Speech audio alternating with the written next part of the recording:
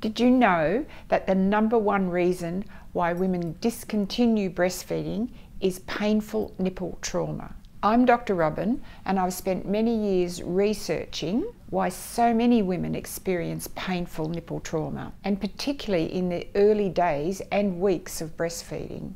My research data clearly shows that commonly taught forceful breastfeeding techniques right from the beginning is the main contributor to painful nipple trauma and other complications. My #1 suggestion is to be aware and strongly avoid these forceful techniques. Most importantly, do not allow anyone to handle your breast or hold your baby by the back of the head, neck, or shoulders with the intent of forcing your baby to the breast. The rapid processing of a mother and her newborn baby through the system to early discharge complicates the initiation of gentle breastfeeding, disrupting the 3 golden hours, and is most likely to lead to painful complications. This rush to early discharge, which may be compounded by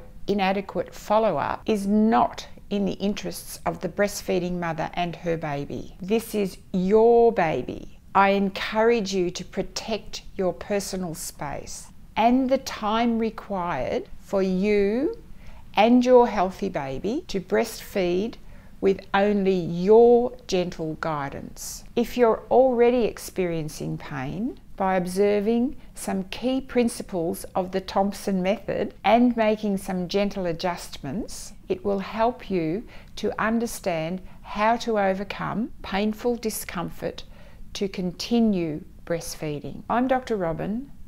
Remember, it's your baby and your body.